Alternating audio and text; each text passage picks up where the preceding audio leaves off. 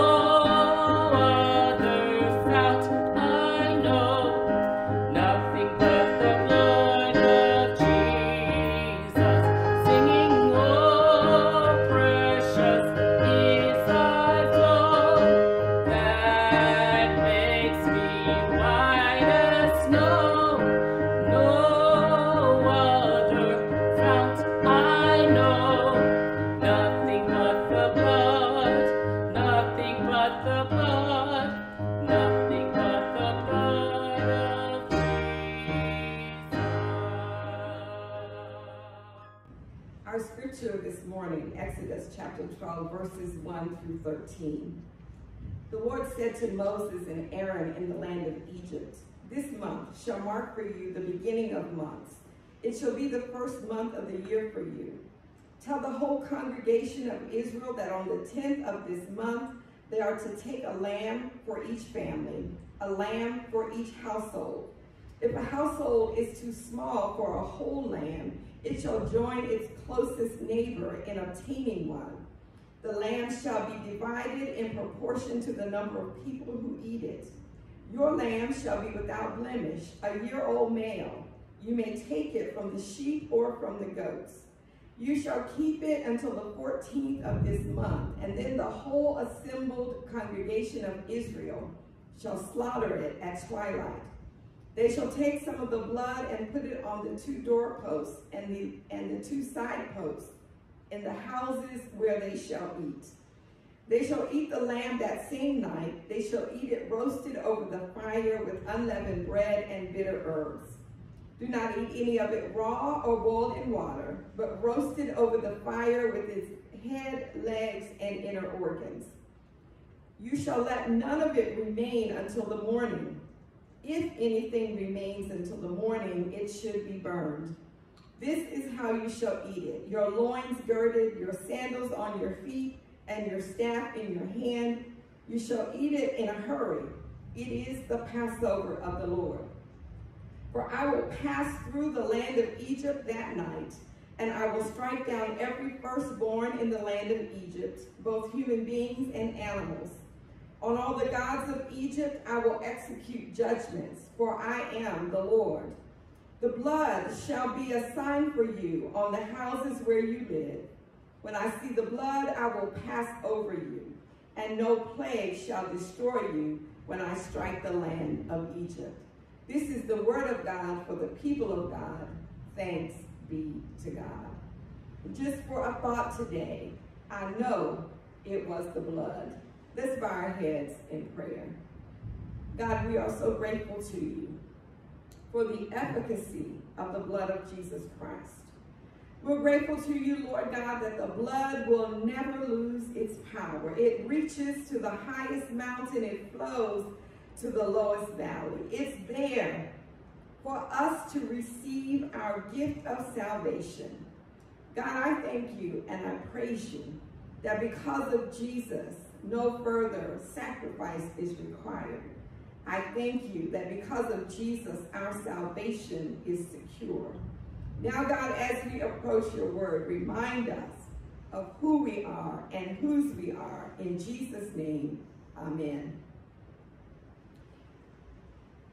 Throughout this pandemic, I have been thinking a lot about how we view success. Do we view success in terms of how much we can accomplish, how many people know our name, all the acclamations of fame and fortune? Or do we view success in a different way? And to whom or to what do we attribute our success? Some of us attribute our success to those persons that have been major influences in our lives: our parents, our teachers, our coaches, our Sunday school teachers, our pastors, and yes, sometimes even our politicians. There are many who think maybe they might have pulled themselves up by their own bootstraps, but if we're honest, we can say honestly that we didn't make it this far all by ourselves.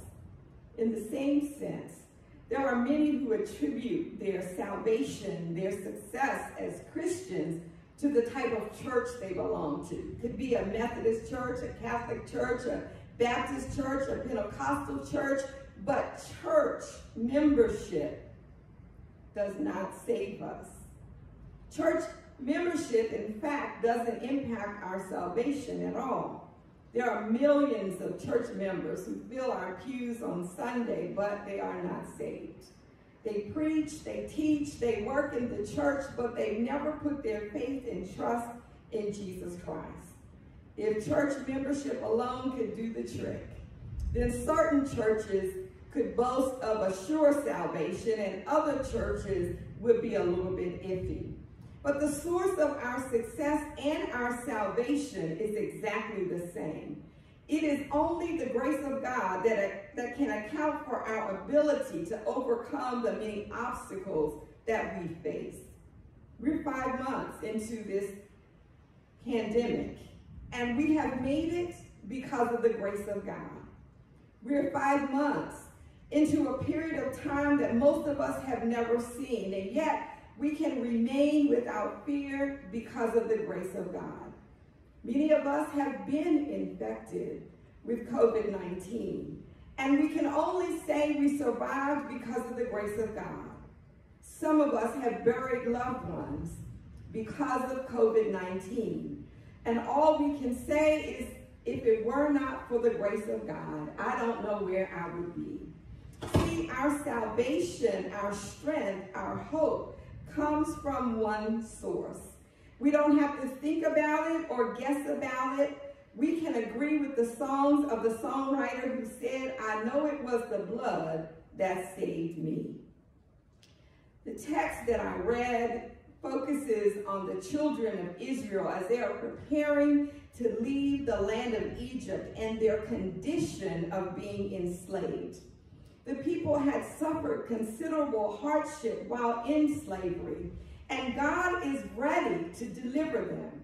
And so Moses commands each family to kill a lamb and to paint their doorposts and their side posts with the blood of the lamb. It was promised that prior to the deliverance, they were to eat a sacrificial lamb and then wait for God's death angel to pass.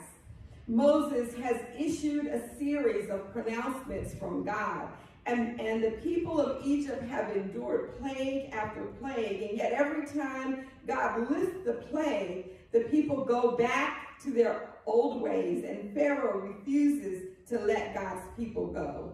And so on this last plague, God says to Moses, when this is done, they're going to kick you out of Egypt.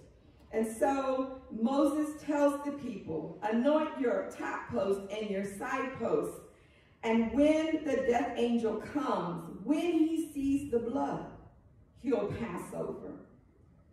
Those who were outside of the protection of the blood of the Passover lamb would experience the death of their firstborn sons.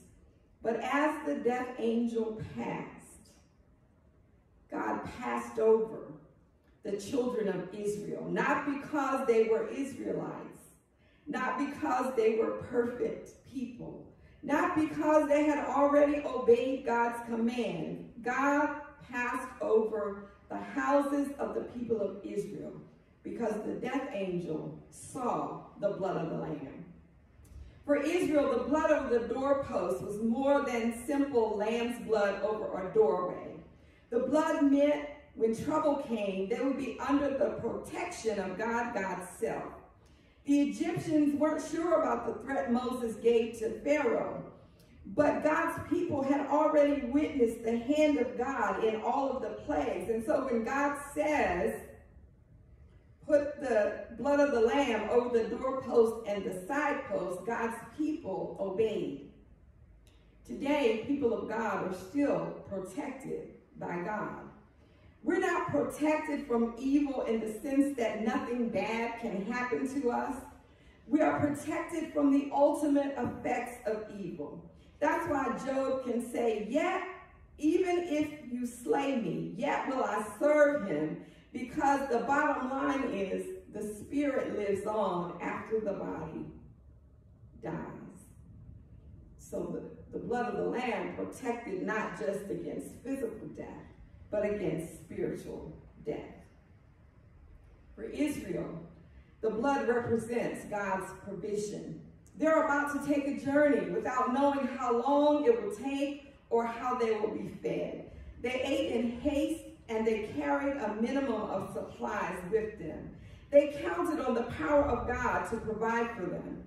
Just as Israel carried with them what they could, we're called to do the same. Not to hoard up for ourselves possessions and supplies, but to do what God calls us to do and be content with how God has blessed us.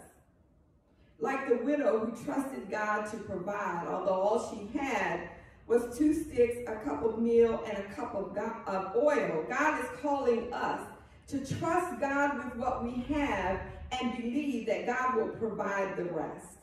We have learned through our lives that God is a provider. The blood of Christ does not promise us prosperity. When you become a Christian, you do not automatically become rich, nor do all of your problems melt away. But the Word of God does give a promise, a provision of our daily bread. And that is the part of our prayer. Give us this day our daily bread. It is an acknowledgement then that all of our provision comes from God. So God's presence and the blood of Jesus Christ provide for us. But also, God's presence and the blood of Jesus Christ gives us revelation. Under the protection of the blood in Goshen, the Israelites received directions that reflected revelation. They were told of their coming deliverance, and it was a welcomed revelation. Because of the blood of Christ, believers in these days and times can also expect a revelation of things to come. No matter how difficult the time, the blood of Christ has assured us the victory. It has been revealed to us through him in the very ways that he has provided for us. It has been revealed to us in the way that God protects us through our relationship with Jesus Christ. It is revealed to us in God's word. No wonder the songwriter declares, "Blessed assurance, Jesus is mine. Oh, what a foretaste of glory divine. Heir of salvation, purchased of God, born of God's Spirit, washed in his blood."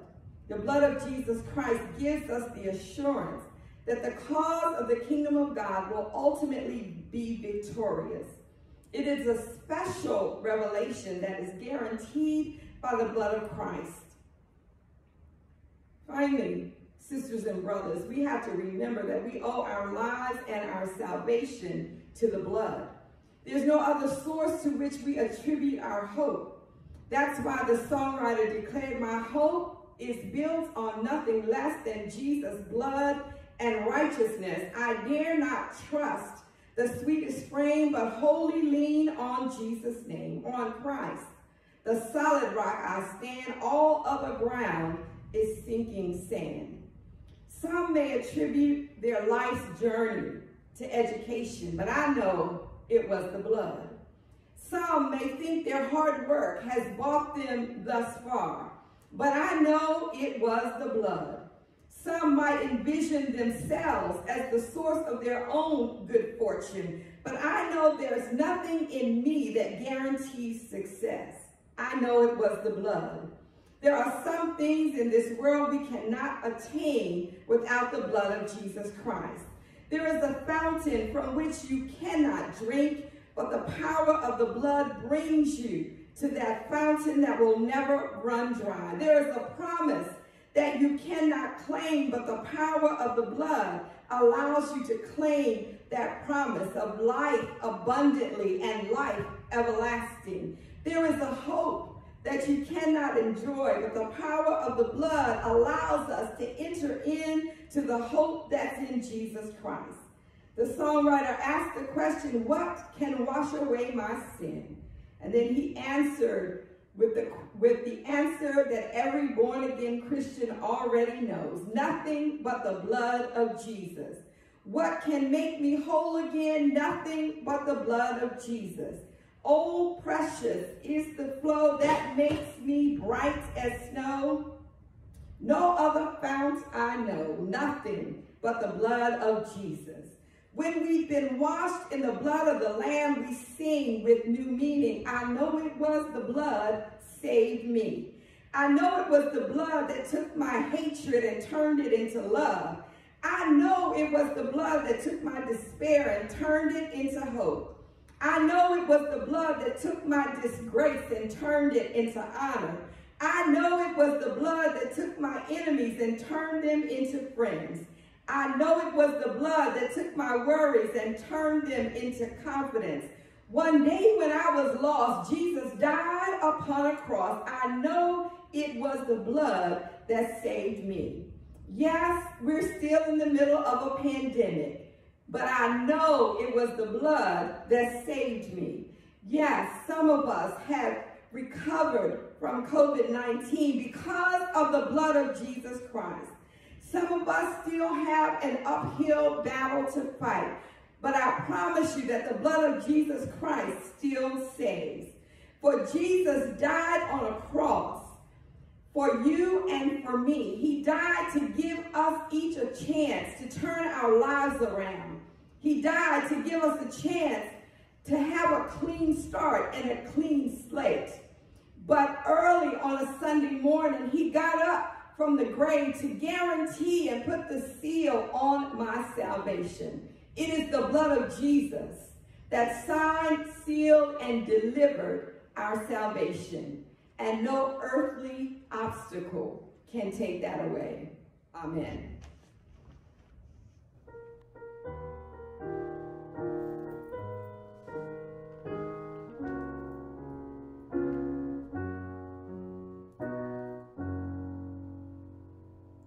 The blood that Jesus shed for me,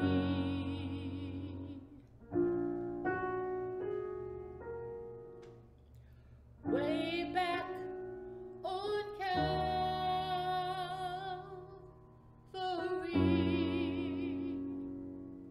the blood that gives me strength from day to day. It will never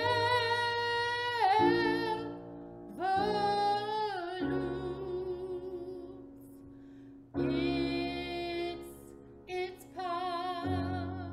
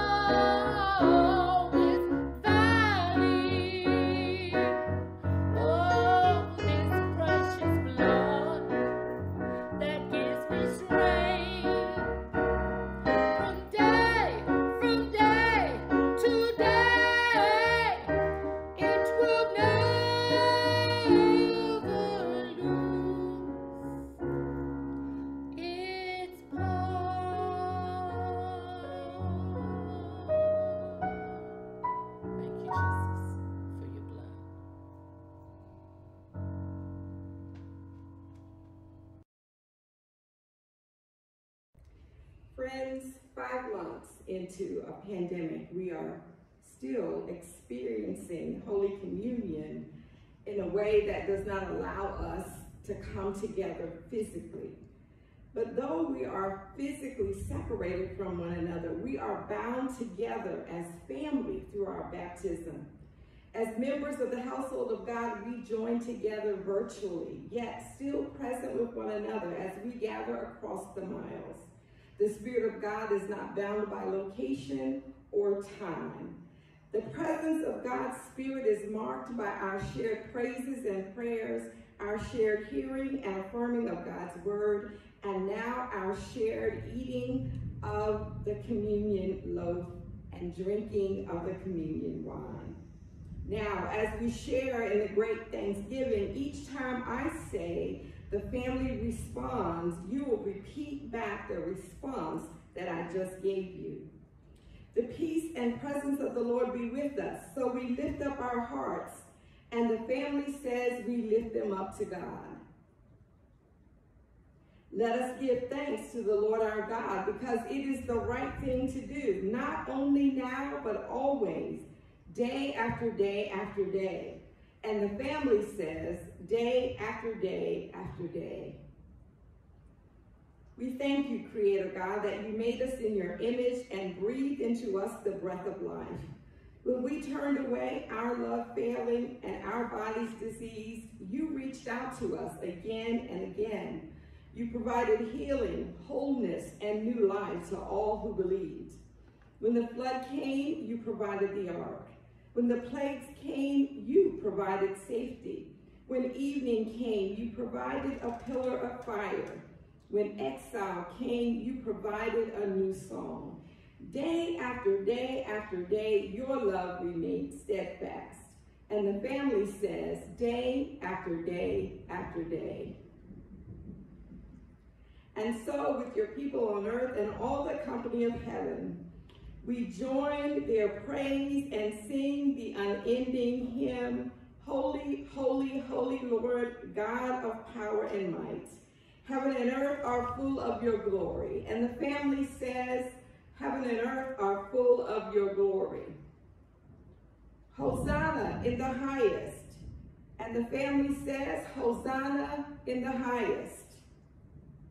Blessed is the one who comes in the name of our God. Blessed is your Son who came to preach good news to the poor, release to the captives, and recovering of sight to the blind. Jesus freed the oppressed and announced that the time had come when God would save God's people. Jesus healed the sick. He's healing the sick even now. Jesus will continue to heal the sick even in the midst of a pandemic. Jesus will heal the sick day after day after day. On the night when Jesus gave himself up for us, he took bread. He gave thanks to you, broke the bread, gave it to his disciples, saying, take, eat, this is my body, which is given for you. Do this in remembrance of me. When the supper was over, Jesus took the cup, gave thanks to you, gave it to his disciples, and said, drink from this, all of you. This is my blood of the new covenant, poured out for you and for many for the forgiveness of sin. Do this as often as you drink it in remembrance of me. Let us take from this meal the power to be a community of healer and hope givers, as together we proclaim the mystery of faith. Christ has died, Christ is risen, Christ will come again. Pour out your Spirit on us gathered here and on these gifts of bread and wine. Let them be for us the body and blood of Christ, so that we may be for the world the body of Christ, made whole by his witness, passion, and life. In this season of pandemic, protest, and praise, remind us that we're never distant from you. Remind us that in you there is hope and wholeness, because we belong to you. May the Spirit use us to heal and reconcile in Jesus' name. Now, Holy Spirit, make us one in Christ. one with each other, and one in ministry to all the world. And the family says, Amen. This bread reminds us that any life, no matter how broken or sick or distorted it may be, can become whole again. This cup reminds us that any life, no matter how empty or lonely or isolated it may be, can become filled again through Jesus Christ. These, then, are the gifts of God to the family of God, and the family says, thanks be to God. I invite you then to take your Holy Communion in whatever means you have, be it bread and juice, bread and wine. It can even be a pancake. However you take it with these words: the body of Christ, broken for me for the forgiveness of sin. The blood of Christ, shed for me for the forgiveness of sin. Let us pray. Day after day after day, God, you give yourself to us. In 2 or 3 gathered in your name, in connection across the miles, and in bread and wine. As we go from this gathering around your table, may we feel restored to your body, championed by your people, and sustained by the power of your Spirit as we witness to your healing and reconciling work in Jesus Christ. Amen.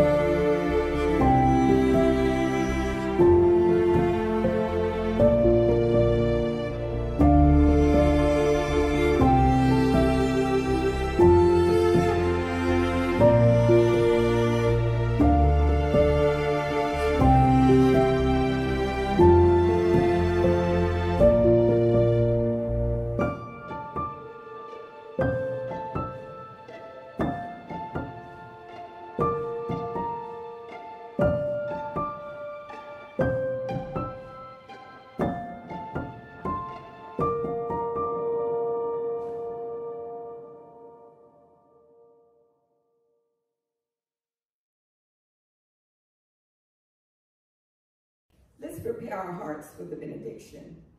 The peace of Jesus Christ has been poured out to you, guaranteed by his shed blood.